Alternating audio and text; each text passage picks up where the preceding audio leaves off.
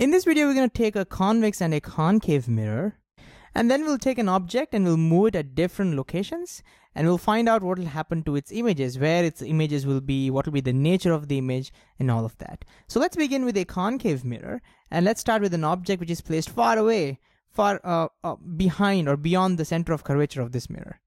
To figure out where its image is going to be, all we have to do is pick a point on this object. So let's pick the topmost point.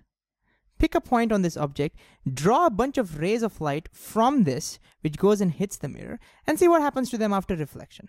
You see, this point is giving out rays of light in all the directions. We'll pick a few, which will go hit the mirror and see what happens to them. If we take any random ray, it becomes difficult to trace that. Like for example, if you take a random ray that goes and hits over here, then it'll become difficult to figure out what the angle of incidence is and to figure out what the angle of reflection is and to draw that. But if you pick few particular rays, as we'll see, it becomes easier to trace them. So one of those rays that we're going to draw over here is the one that goes parallel to the principal axis. The reason we picked this is because we already know what happens to this ray. All parallel rays which hits this mirror goes through the focus after reflection. So this ray has to go through the focus after reflection. So this is 1. This is 1.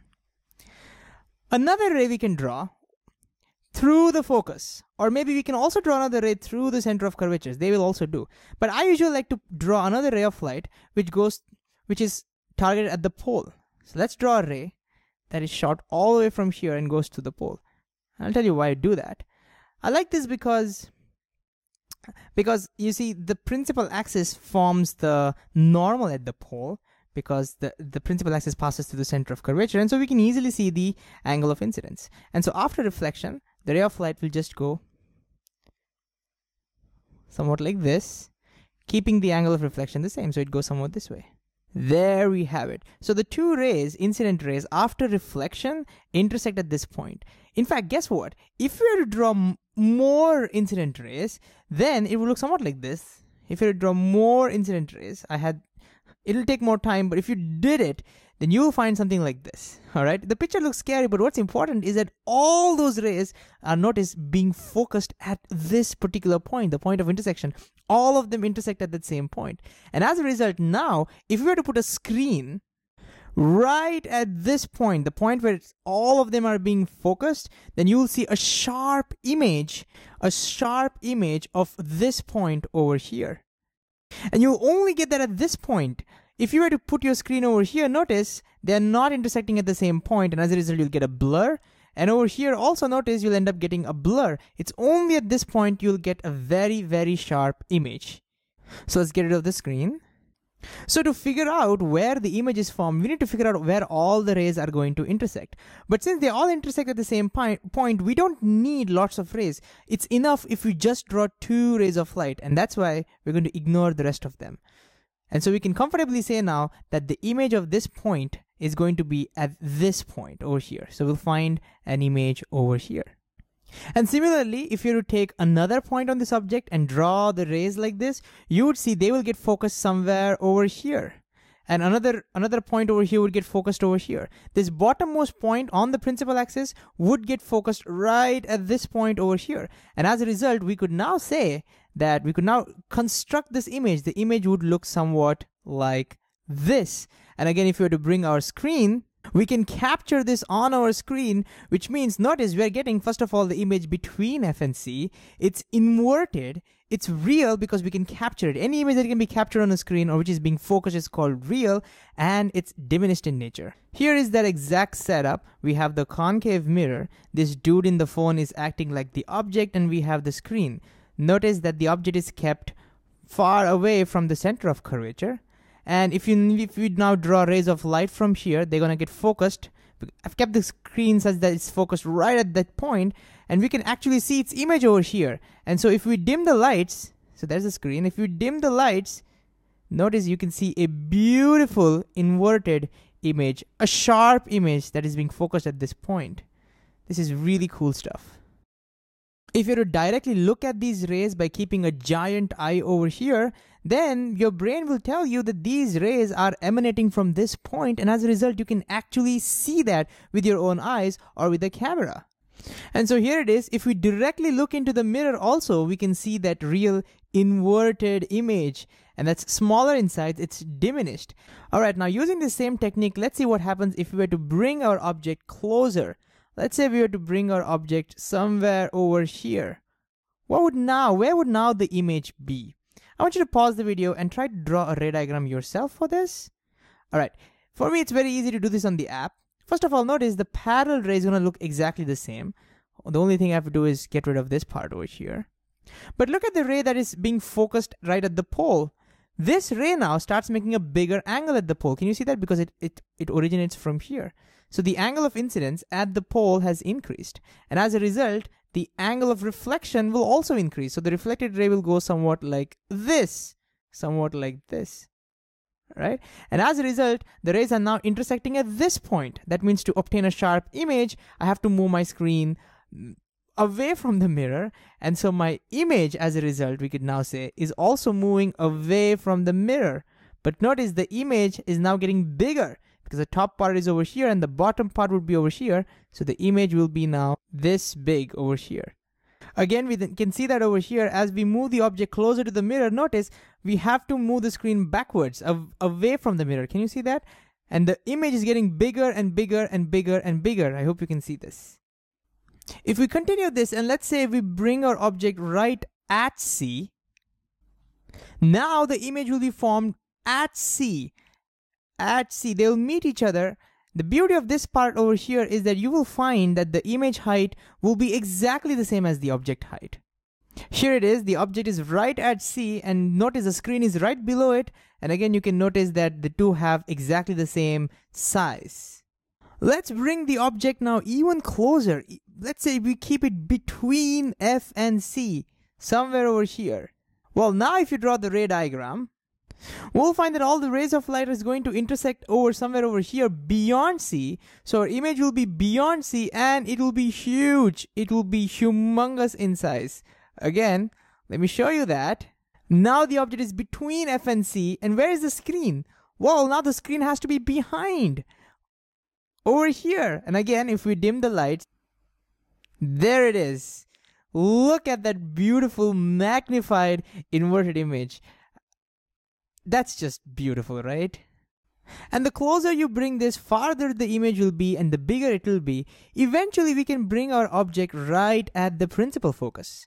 Right at the principal focus.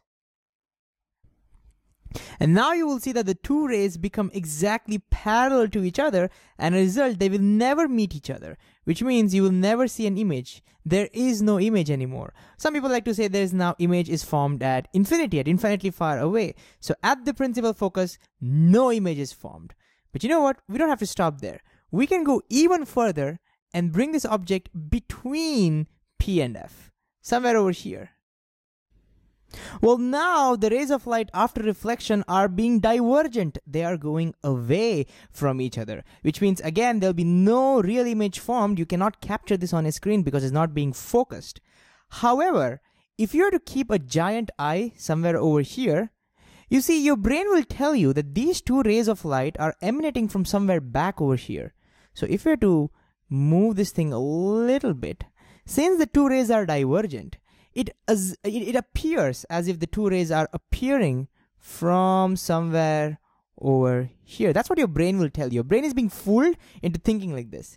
And as a result, what will now happen is that you will see the image of this point at somewhere over here, somewhere over there. Similarly, if you were to take the image of this point, it'll appear to be somewhere over here. Image of this point on the principal axis will be appearing to be somewhere over here. And as a result, your brain will tell you that these rays of light are emanating from back over here, even though in reality they are not. Notice that the rays of light are not really originating from this point. They're actually originating from here. That's what your brain will tell you. And as a result, even though it's not real image, you can still see it. So we call this as a virtual image. You can think that one is that it's erect in nature. Notice it cannot be captured on a screen. It's magnified. That's another property. It's magnified compared to this. And it's called virtual because the rays of light are not really emanating from this point. It just appears to be emanating from that point over there. Again, we can see that. Notice over here, now I have brought the object very close to the mirror inside the principal focus. And as a result, we will see, first of all, there is no screen. The screen is no longer needed. But now, if you directly look into the mirror, you can see a giant virtual image. Look at that. See here, you can clearly see the erect image. It is no longer inverted, and that's a giant image can be seen. So concave mirrors can produce magnified virtual images, and this is why they're used as shaving mirrors or makeup mirrors. And as the object gets closer, you'll find the image stays virtual, it comes closer, but a little less magnified. So this is the story of concave mirrors. The key summary over here would be something like this. As long as the object is outside the principal focus, the image will be real. Inside the principal focus, it's virtual. And closer the object it is to the principal focus, bigger would the image be. And I don't want to write this down because I don't want you to remember this. All of this stuff can be worked out just by drawing ray diagrams. So now let's quickly go ahead and do cases for convex mirrors.